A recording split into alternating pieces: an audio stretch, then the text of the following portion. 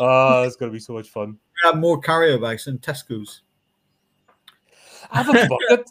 Seriously, I legit have a bucket full of, and I've got them all rolled up, and I can't get rid of them, and I just seem to like. I don't get like delivery. Sorry, folks, we'll get to the video soon. You know what I mean? This is important. These are important things to talk about.